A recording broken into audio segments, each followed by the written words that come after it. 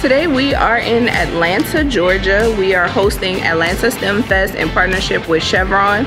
We have kids from across the metro Atlanta area, and we are engaging them in hands-on STEM, from them flying drones, making a propeller car. We have coding and robots here that kids are getting hands-on in STEM engagement. We also have a smaller space for our little babies, our K through second graders, who are playing with boats. They're making their boats and they're getting to race them. They're making slime and having just loads of fun with STEM. See the water coming through there? We can turn this and close it like this, and it stops the liquid from going through there. Just introducing science, technology, engineering, and math to about 500 to 600 kids. It just ignites their imagination. I just talked to a young girl. She had never been to something like this. She's a grade ahead. She loves math. And so this is just going to give her the idea, the possibilities of what she can do with her academics.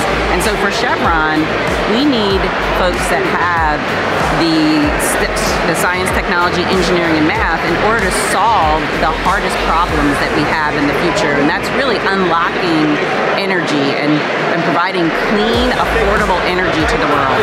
So we need engineers, we need computer professionals, we need data scientists, we need AI individuals, and it all starts with them getting a great education in science, technology, engineering, and math. And a program like this exposes kids to the possibility of a career in STEM.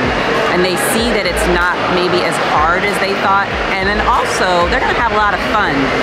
And when you have fun at your job, you excel in it. And so that's why it's so important for us to support a program like this. Yeah, well, it's really important for us to be involved. Number one, for the kids. It's all about the kids and teaching them more about energy and why we even see energy as a very important resource for us in the United States. And then also it's very important to educate them about STEM. And STEM technology, STEM education is the foundation for a lot of where the future leaders in our country are going to be headed, and most importantly around power companies and energy as a whole. Hey. McKenna Basket. McKenna? Yes. Oh, I'm Dr. Mack. It's a pleasure meeting you. Thank you for coming out to the STEM Fest. Thank you for inviting me. Yes. When I grew up, I want to be a mechanical engineer, so STEAM has always been a part of my life, but now I'm fully embracing it, and I love STEAM so much because we use it every day in everything that we do. I'm here with Peyton, and we're building a structure. And Peyton is building, she's gonna build the tallest building in Atlanta. And when kids can work with their hands, hands-on mean minds-on, so she has to critically think about every peg she put in here. And it's beautiful watching her build this building. Right, Peyton? Give me a high five. You're doing a great job. Let's see if your tower can hold. You think you can hold it? You sure? Look how strong your tower is. Tell me how you made it.